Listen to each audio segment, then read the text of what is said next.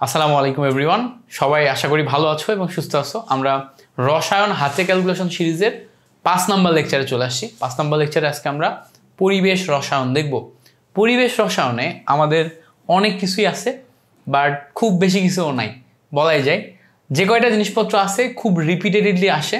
So আমি যে কয়টা সবচেয়ে গুরুত্বপূর্ণ ওগুলা স্লাইডের মাধ্যমে তোমাদের এই ক্লাসে দেখিয়ে দিব। শর্ট একটা ভিডিও হবে, কিন্তু ক্লাসটা শেষ পর্যন্ত দেখবা। আশা করছি অনেক কিছু তুমি শিখতে পারবা ক্যালকুলেশন রিলেটেড, কিভাবে খুব কম সময়ে তুমি হাতে ক্যালকুলেশন করতে পারবা সেই সম্পর্কে ধারণা পেয়ে যাবা। সো চলো আর দেরি না করে শুরু করা যাক। প্রথমে আমাদের হাতে ক্যালকুলেশনের একটা ম্যাথ দেখো, রাজশাহী ইউনিভার্সিটি 23-24 সালে আসছে। বলছে যে 27 ডিগ্রি সেন্টিগ্রেড তাপমাত্রায় 7 গ্রাম নাইট্রোজেনের জন্য আদর্শ গ্যাস সমীকরণ লিখো। আদর্শ গ্যাস সমীকরণ লিখো, এই টাইপের ইকুয়েশনাল এমসিকিউ অনেক বেশি দেখা যায়।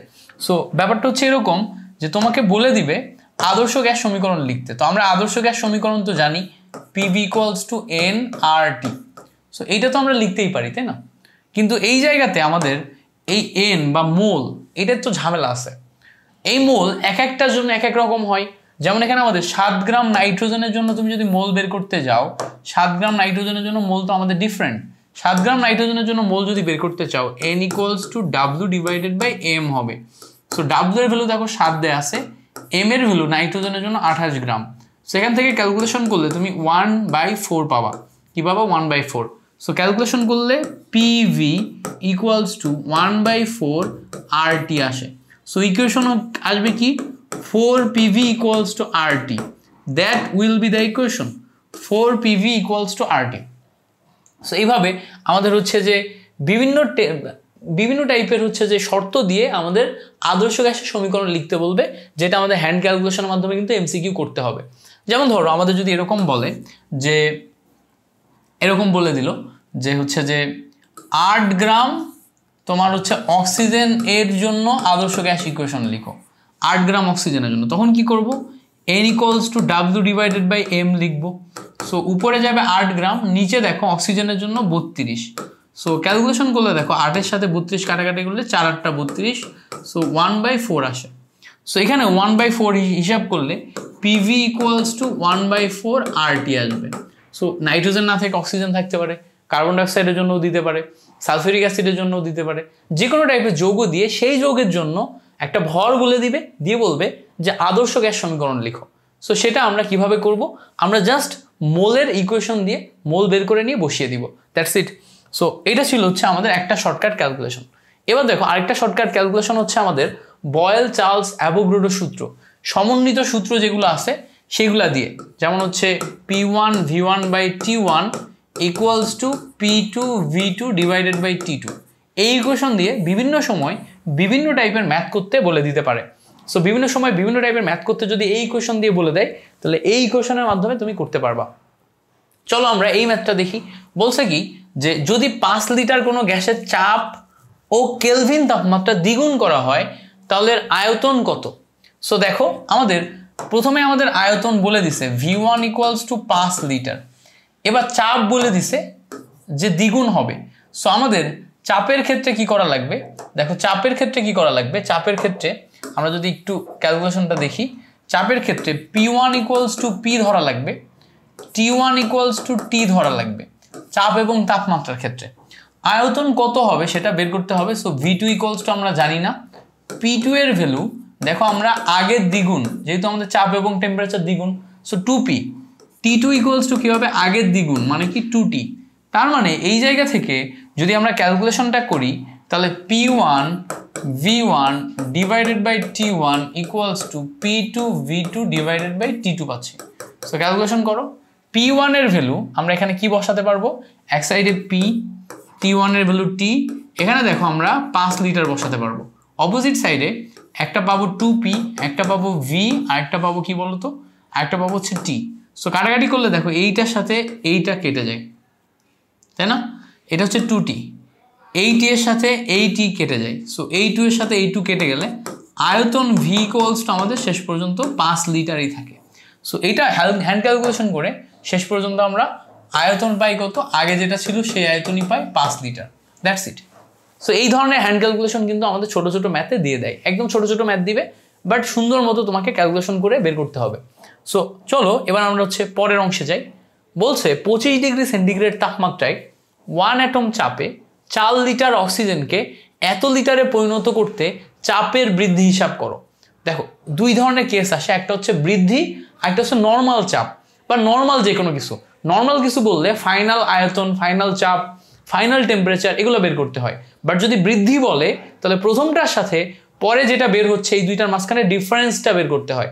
ডিফারেন্স মানেই হচ্ছে কতটুকু বাড়লো বা কতটুকু কমলো। সো তোমাকে একটু খেয়াল রাখতে হবে যে প্রশ্নে বৃদ্ধি বা হ্রাস এই টাইপের কথা উল্লেখ আছে কিনা। যদি বৃদ্ধি বা হ্রাস এগুলো উল্লেখ থাকে তাহলে সেই হিসাবে তোমাকে অ্যাডজাস্ট করা লাগবে। এবার চলো আমরা এই প্রশ্নটা দেখি। এই প্রশ্নে আমাদের বলছে 25 ডিগ্রি সেন্টিগ্রেড টেম্পারেচারে এত চাপ, এত আয়তন, এত করতে কি পরিমাণ চাপের বৃদ্ধি হবে। সো আমাদের চেঞ্জ হবে চাপ। সো আমাদের ফর্মুলা হচ্ছে P1 V1 equals to P2 V2। So দেখো ইনিশিয়ালি আমাদের চাপ ছিল 1 অ্যাটমসফিয়ারিক চাপ, আয়তন ছিল 4 লিটার। পরবর্তীতে চাপ আমাদের কত জানি না, আয়তন বলে দিছে দেখো 0.8। সো এখান থেকে আমরা P2 equals to 4 divided by 0.8 এটা পাচ্ছি। সো উপরে 4, নিচে যদি 8 ধরো তাহলে 8 ডিভাইডেড বাই 10 পাবা। সো 4 ইন্টু 10 ডিভাইডেড বাই 8 এটা পাচ্ছ। সো দেখো কাটাকাটি করলে 4 দুগুণা 8, এটার সাথে এটা কাটলে 5 দুগুণা 10। সো এখান থেকে তুমি কিন্তু 5 অ্যাটমসফিয়ারিক প্রেশার পাচ্ছ। এবার এই যে 5 অ্যাটমসফিয়ারিক প্রেশার পাইলা, এটা কিন্তু অপশনে দেওয়া থাকবে 5 অ্যাটমসফিয়ার। তো তুমি দাগাই দিবা 5 অ্যাটমসফিয়ার, দাগাইলে ভুল হয়ে গেল। কেন? কারণ আমাদের চাইছে হচ্ছে বৃদ্ধি। আগে ছিল 1, পরে হইছে 5, তার সে বাড়ছে কত 5 মাইনাস 1, তার মানে 4। সো আমাদের উত্তর হবে হচ্ছে 4 অ্যাটমসফিয়ার। 4 অ্যাটমসফিয়ার কেন? কারণ কতটুকু বাড়ছে, কি পরিমাণ বৃদ্ধি পাইছে সেটা আমাদের বের করতে হবে। সো এখান থেকে আমরা পাইলাম হচ্ছে 4 অ্যাটমসফিয়ার। আসো পরবর্তী এমসিকিউ হিসাব করি। বলছে একটি 25 সেন্টিমিটার কাঁচ নলের বাম দিকে HCl এবং ডান দিকে অ্যামোনিয়া বসালে বাম দিক থেকে কত দূরে সাদা ধোঁয়া দেখা যাবে। এটা খুব পপুলার একটা কোশ্চেন, বারবার আসতে দেখা যায়। এই কোশ্চেনটা চলো একটু সলিউশন করে দিই। আমাদের একটা কাঁচ নল নিতে হবে। এই কাঁচ নলের এইটা হচ্ছে বাম দিক আর এটা হচ্ছে কি, এটা হচ্ছে ডান দিক। সো এই সাইডে তুমি যদি HCl বসাও আর এই সাইডে তুমি যদি অ্যামোনিয়া বসাও, সো এই জায়গা থেকে HCl ঢুকবে আর এই জায়গা থেকে অ্যামোনিয়া ঢুকবে। সো এরা এদিক দিয়ে যাচ্ছে, এটা এদিক দিয়ে যাচ্ছে, মাঝখানে একটা পয়েন্টে দুইটা মিলিত হচ্ছে। যেখানে মিলিত হবে সেখানে অ্যামোনিয়াম ক্লোরাইড তৈরি করবে। সো অ্যামোনিয়াম ক্লোরাইড তৈরি করলে এখানে সাদা ধোঁয়া দেখা যাবে। কেমন ধোঁয়া? সাদা ধোঁয়া দেখা যাবে। সো এই যে সাদা ধোঁয়া যেখানে দেখা গেল, এই জায়গাতে তোমার বাম দিক থেকে দূরত্ব কতটুকু সেটা বের করা লাগবে। এবার বাম দিক থেকে দূরত্ব কতটুকু এটা বের করার ফর্মুলা কি? আমরা জানি ব্যাপন হারের formula R1 divided by R2 equals to √over M2 divided by M1। আর আমরা যদি দূরত্বের ফর্মুলায় যাই তাহলে কি আসবে? x1 divided by x2। So এই দূরত্বের ফর্মুলা। আচ্ছা এই রিলেটেড যদি জিনিসপত্রগুলো তুমি না বুঝো, এই যে পরিবেশ রসায়নের এই হ্যান্ড ক্যালকুলেশনের এই বেসিকগুলো যদি না বুঝো, বেসিক বোঝার জন্য তুমি আমার পরিবেশ রসায়নের বেসিক ক্লাস দেখবা। বেসিক ক্লাসে তুমি এই সমস্ত ফর্মুলার বেসিক সব পেয়ে যাবা। কেমন? ফর্মুলার বেসিক সব পেয়ে যাবা। অ্যাডমিশন রসায়ন বলে সার্চ দিবা বা আমার ইউটিউবে প্লেলিস্টে যে অ্যাডমিশন রসায়ন যে প্লেলিস্টে আছে ওইটাতে যাবা, ওখানে তুমি এগুলো পেয়ে যাবা। সো এখন এটাকে যদি আমরা ক্যালকুলেট করি, ক্যালকুলেট করলে কি পাবো একটু দেখার চেষ্টা করি। দেখো এখানে আমাদের বাম দিক থেকে দূরত্ব, এটাকে যদি x ধরে নিই আমরা, তাহলে টোটাল দূরত্ব 25 সেন্টিমিটার। ডান দিক থেকে দূরত্ব কত পাবো? 25 মাইনাস x। আচ্ছা এবার বাম দিক থেকে দূরত্বকে x বসালাম, ডান দিক থেকে দূরত্বকে 25 মাইনাস x বসালাম, ইকুয়ালস টু রুটের নিচে M2 মাইনাস M1 আসবে। সো M2 মানে এই দিকেরটা আগে আসবে, এইদিকে মানে কি অ্যামোনিয়া, অ্যামোনিয়া কত 17 ডিভাইডেড বাই M1, M1 মানে এইদিকে, এইদিকে কত, এইদিকে আসছে হচ্ছে আমাদের 36.5। সো এই দুইটাকে এখন আমাদের রুট করে ক্যালকুলেট করতে হবে। রুট করে ক্যালকুলেট কিভাবে করবা? দেখো আমাদের এখানে একটু অ্যাপ্রক্সিমেট ক্যালকুলেশন ছাড়া এটা এক্সাক্ট ক্যালকুলেশন সম্ভব না।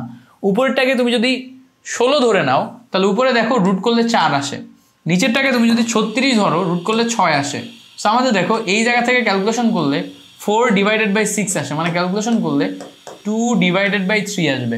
সো আড়াআড়ি ক্যালকুলেশন করবা, আড়াআড়ি ক্যালকুলেশন করলে দেখবা 3x ইকুয়ালস টু, আড়াআড়ি ক্যালকুলেশন করো তোমার 50 মাইনাস 2x এটা আসে। সো এবার ক্যালকুলেশন করো, এটা ক্যালকুলেশন করলে এই সাইডে আসলে দেখো 5x ইকুয়ালস টু 50 আসে। সো x ইকুয়ালস টু 5 10 আসবে। সো x ইকুয়ালস টু যদি 10 আসে তখন আমরা এখান থেকে বলতে পারি বাম দিক থেকে আমাদের 10 সেন্টিমিটার দূরে আছে আর ডান দিক থেকে আমাদের 15 সেন্টিমিটার দূরে আছে। সো তুমি দেখবা সবসময় এই 10-এর কাছাকাছি একটা ভ্যালু আমাদের অপশনে থাকবে, উত্তরে 10-এর কাছাকাছি একটা ভ্যালু থাকবে। সো সেটা আমাদের কি করতে হবে, ওটা লাগাতে হবে। সো আশা করি আমরা এই ম্যাথটার ক্যালকুলেশন কিভাবে করতে হবে সেটা বুঝতে পেরে গেছি। খুবই পপুলার ম্যাথ, কিন্তু এটা ভালো করে শিখে রাখবা, আসবে। এরপরে দেখো আমাদের বলছে যে স্থির তাপমাত্রায় এত সেন্টিমিটার চাপে এত সেন্টিমিটার কেউ হাইড্রোজেন গ্যাস এত এত এত নাইট্রোজেন গ্যাসকে এত শূন্য ফ্লাস্কে রাখা হলে মিশ্রণের মোট চাপ কত। সো মিশ্রণের মোট চাপ বের করতে বলছে। মিশ্রণের মোট চাপ বের করার ফর্মুলা, এটা হচ্ছে ডাল্টনের আংশিক চাপ সূত্র থেকে আসে। মোট চাপ বের করার formula P equals to P1 V1 plus P2 V2 divided by V1 plus V2। যদি 3টা থাকে তাহলে P3 V3 ডিভাইডেড বাই এখানে দেখো V1 plus V2 plus V3 এটা আসবে। সো আমরা যদি এটা ক্যালকুলেশন করতে চাই, প্রথম চাপটা দেখো 30 সেন্টিমিটার আর আয়তন 200 metre cube. So P1 V1 করলে তুমি দেখো 30 তার সাথে 200 দেয়া যাচ্ছে। এইটা কিন্তু সরাসরি গুণ করা যাচ্ছে, কারণ আমাদের এখানে যে ইউনিটগুলো আছে সব দেখো সেম আছে।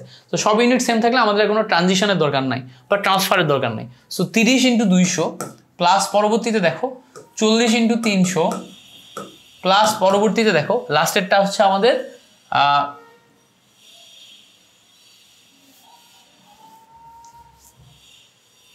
আচ্ছা কি কি আছে স্থির তাপমাত্রায় আমরা একটু যদি দেখার চেষ্টা করি, 30 200 40 এত গ্যাসকে এত আয়তনের ফ্লাস্কে আছে, নতুন আয়তনের ফ্লাক্স দিয়ে দেওয়া আছে। সো ফ্লাক্সের আয়তন যদি দিয়ে দেওয়া থাকে তখন V1 V2 V3 এই তিনটার যে আয়তন সেই আয়তন হবে হচ্ছে নতুন আয়তন। মানে ব্যাপার হচ্ছে যে এখানে ধরো একটা ফ্লাক্স আছে আর এখানে একটা ফ্লাক্স আছে, দুইটা ফ্লাক্সকে কম্বাইন করে নতুন আয়তনের আরেকটা ফ্লাক্সে ঢোকাই দেওয়া হলো। সো দুইটা ফ্লাক্সকে কম্বাইন করে নতুন আয়তনের আরেকটা ফ্লাক্সে যদি ঢুকাই দিই তখন এই নতুন আয়তনের ফ্লাক্সের আয়তনই হবে হচ্ছে আমার বর্তমান আয়তন। সেই আয়তনটা কত সেটা দেখো হচ্ছে 400। সো 400 হলে ক্যালকুলেট করলে দেখো এখানে আমরা 3 দুগুণা 6 পাবো, 3 দুগুণা 6, 6-এর পরে 3টা শূন্য, প্লাস এখানে দেখো 3 4 12 পাবো, 12-এর পরে 3টা শূন্য, ডিভাইডেড বাই আমরা পাবো হচ্ছে 400। সো ক্যালকুলেট করো, ক্যালকুলেট করলে দেখো আমাদের উপরে আসবে হচ্ছে 18,000 ডিভাইডেড বাই 400। সো ক্যালকুলেট করো, ক্যালকুলেট করলে দেখো 2টা শূন্যর সাথে 2টা শূন্য কেটে যাচ্ছে, এইটার সাথে এইটা কাটলে প্রথমে আসবে দেখো 90 ডিভাইডেড বাই 2, তারপর আসবে হচ্ছে 45। সো এখান থেকে আমরা 45 সেন্টিমিটার HG এটা পাবো হচ্ছে correct answer, 45 centimetre HG। So that's it, এটা ক্যালকুলেশন এত ইজি। পরবর্তীতে আসো এই এমসিকিউটা ক্যালকুলেশনে কি করবা, আমাদের বলছে যে 1 লিটার আয়তনের একটি পাত্রে এত গ্রাম অক্সিজেন, এত গ্রাম নাইট্রোজেন, এত গ্রাম কার্বন ডাইঅক্সাইড মিশ্রিত আসে, মিশ্রণের কোন গ্যাসটির আংশিক চাপ সর্বাধিক। সো এই জায়গার ভিতরে কোনটার আংশিক চাপ সর্বাধিক সেটা বের করতে হবে। কিভাবে বের করব, দেখো কোন একটা জায়গার আংশিক চাপ P of A equals to X of A into মোট চাপ। সো যদি আমাদের মোট চাপ ফিক্স থাকে তখন আমাদের এই আংশিক চাপ ডিপেন্ড করে আমাদের হচ্ছে মোল ভগ্নাংশের উপর। মোল ভগ্নাংশ আবার ডিপেন্ড করে কিসের উপর, দেখো তোমার ওই যৌগের মোল ডিভাইডেড বাই মোট মোলের উপর। এখন মোট মোল তো আমাদের সবসময় ফিক্স, তাহলে ওই যৌগের মোল নিয়ে আমাদের মেইন কাহিনী। তার মানে এখানে আমাদের কোনো একটি যৌগের আংশিক চাপ ওই যৌগের মোলের সমানুপাতিক, অর্থাৎ মোল সংখ্যা যত বাড়ে আংশিক চাপ তত বাড়ে। তাহলে এখানে আমাদের দেখতে হবে কোন যৌগের মোল সংখ্যা সমান, যেই যৌগের মোল সংখ্যা সমান তার সাথে সমানুপাতিক। এবার মোল সংখ্যা যদি না দিয়ে আবার ভর দেয়া থাকে তখন কি করব, দেখো তো এই আংশিক চাপ P is proportional to W divided by M চলে আসবে। তাহলে এবার দেখো আবার আণবিক ভরের আবার ব্যস্তানুপাতিক সম্পর্ক চলে আসে। আণবিক ভর যদি বাড়ে তখন আমাদের কি হবে, তোমার আংশিক চাপ কমে যাবে, আণবিক ভর যদি কমে আংশিক চাপ বেড়ে যাবে। তাহলে এই জায়গাতে আণবিক ভর কোনটার বেশি কোনটার কম আমরা একটু দেখব। অক্সিজেনের 32, নাইট্রোজেনের 28, কার্বন ডাইঅক্সাইডের 44। সো ক্যালকুলেশন করলে দেখবা আংশিক চাপ সবচেয়ে বেশি হবে যেটা আণবিক ভর সবচেয়ে কম। আণবিক ভর সবচেয়ে কম হচ্ছে নাইট্রোজেনের, এই জন্য নাইট্রোজেনের ক্ষেত্রে আমাদের এখানে সবচেয়ে বেশি সর্বাধিক আংশিক চাপ আসবে। সো এইভাবে আমরা প্র্যাকটিক্যালি লজিক্যালি চিন্তা ভাবনা করে এটা কিন্তু বের করতে পারি, ঠিক আছে। এবার বলছে দেখো 35 ডিগ্রি সেন্টিগ্রেড তাপমাত্রায় 2 গ্রাম কার্বন ডাইঅক্সাইড অণুর গতিশক্তি কত হবে। সো গতিশক্তি নির্ণয়ের যে ফর্মুলা সেটা হচ্ছে EK equals to 3/2 nRT। এবার দেখো এখানে আমাদের 3 divided by 2 into n, n এর ভ্যালু আমাদের দেখো 2 গ্রাম দেয়া আছে। So w divided by m করলে উপরে 2 ডিভাইডেড বাই m, m মানে হচ্ছে 44 আণবিক ভর, ইন্টু RT। সো r এর ভ্যালু আমরা এখানে বসাই দিলাম। t এর ভ্যালু দেখো 35 degree centigrade temperature. So 35 degree centigrade temperature মানে 35 প্লাস 273। সো ক্যালকুলেশন করো, এই 3 আর এই 5 8, এটা যোগ করলে 10। সো এখান থেকে আমরা ভ্যালু পাই হচ্ছে 308। সো এখানে আমরা 308 বসাই দিলাম। এবার আমরা এখানে ক্যালকুলেশন করলে কি পাবো, দেখো এই 2 এর সাথে এই 2 কেটে যাচ্ছে, এই 2 এর সাথে এই 2 কেটে যাচ্ছে। এবার এইটার সাথে এটা কাটতে হবে। এই 308কে আমরা অ্যাপ্রক্সিমেট ক্যালকুলেশনের জন্য 310 ধরে নিলাম। সো 310 ধরলে এখানে আমাদের কি আসবে আমরা একটু জাস্ট বোঝার চেষ্টা করব। দেখো এই জায়গাতে এই 3 দিয়ে এইটাকে কাটো, এই 3 দিয়ে এটাকে কাটো, কাটলে দেখো 3 1 3 1 আসলো। এবার 14 আছে, তাহলে কতবার যাবে বলো তো, 3 এ 4 12। সো 3 এ 4 12, সো 4 বার যাবে। সো এখানে মোটামুটি অলমোস্ট 14 বার যাবে। সো এইটাকে আমরা ক্যালকুলেশনের সুবিধার্থে 15 ধরে নিলাম। সো এই 15কে আমরা 310-এর ভিতরে কয়বার দিতে পারবো। সো দেখো 15 ডিভাইডেড বাই 310। সো প্রথমত আমরা এখানে 15 দুগানা 30, সো 2 দিলে এখানে যাচ্ছে হচ্ছে 30, থাকে হচ্ছে 1 0। সো এখানে আমরা দেখা যাবে কি মোটামুটি অলমোস্ট হচ্ছে আমরা এখানে 20 বার দিতে পারবো, ঠিক আছে, অলমোস্ট 20 বার দিতে পারবো। সো অলমোস্ট 20 বার যদি দিতে পারি এখানে আমাদের অলমোস্ট 21-এর কাছাকাছি ভ্যালু আসবে, ঠিক আছে, 21-এর কাছাকাছি ভ্যালু আসবে। 15 ইন্টু 21 করলে আমরা হচ্ছে যে 310-এর কাছাকাছি পৌঁছাবো। আরও সোজা কথা বলি, নিচে আমাদের 15 আছে না, 15-এর সাথে 10 গুণ করলে 150 আছে, আরও 10 গুণ করলে আরও 150 আসে।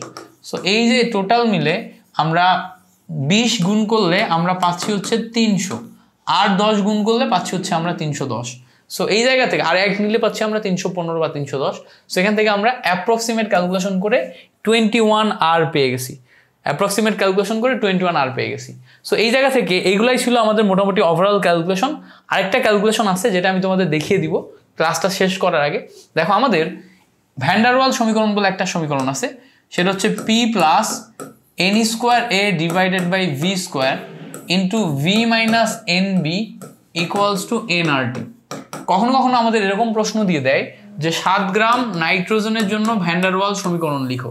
সো এই জায়গায় 7 গ্রামকে মোলে কনভার্ট করতে হবে, করে এই n গুলার জায়গায় মোল সংখ্যা বসায় দিতে হবে, n গুলার জায়গায় মোল সংখ্যা বসায় দিতে হবে, তাহলে আমরা 7 গ্রাম নাইট্রোজেনের জন্য ভ্যান ডার ওয়াল সমীকরণ কনভার্ট করে লিখে ফেলতে পারবো।